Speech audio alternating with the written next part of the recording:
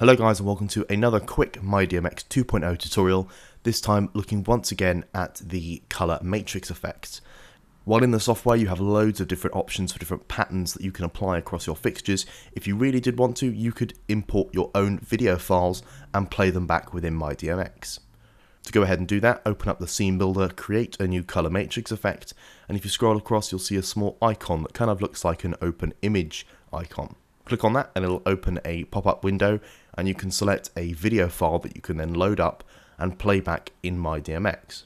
In terms of the resolution and format, I've been using QuickTime MOV files to play back, but I believe it also works with AVI files.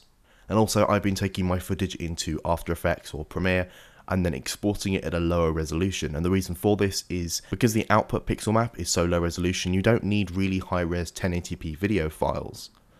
Also, if you get really complex clips with lots of different animation going on, sometimes it can be really unclear and just look like a load of strobing colours. Often you'll find the simpler clips are the most effective. So that's just a quick look at how you can create your own custom pixel mapping video content. If you want to find out more information about how to use more of the colour matrix effects and anything else about MyDMX 2.0, go check out the playlist link down in the description below to watch all of my other tutorial videos. If you have any questions, please leave them in the comments down below, and as always, thanks for watching.